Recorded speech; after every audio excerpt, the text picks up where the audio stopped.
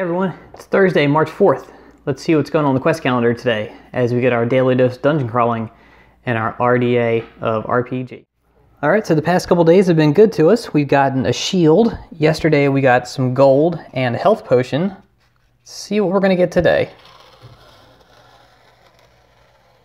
So today we're going to set up camp here by the lake, and it says it's a good day to finally get away from the danger and take some time to rest. You set up a small camp by a stream. Victor helps to start a fire, and you notice he uses a bit of magic to do so. You take this opportunity to find out what happened to Victor.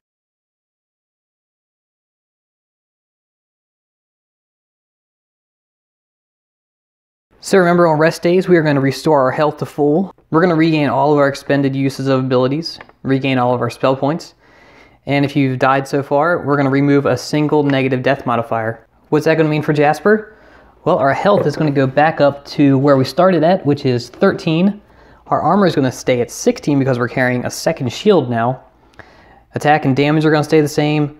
We still got 22 pieces of gold. We are going to go over and take away all of our X's on our nimbles, shield, and sense weakness. So we're ready to go get into another fight. And don't forget, we're still carrying around our lockpick tools and a health potion. All right, so another good day. Maybe an uneventful day. But it's been sort of a quiet past few days, right?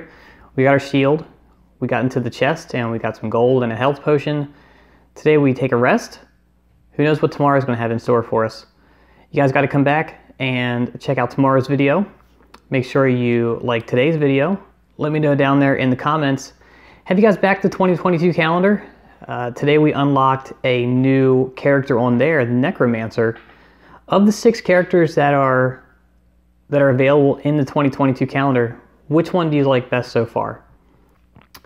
Like the video, subscribe to the channel if you're not already, please. And again, over in the 2022 comments section, throw me a nod over there and try and get some more folks watching these videos. Make sure you come back tomorrow, and I'll see you guys then.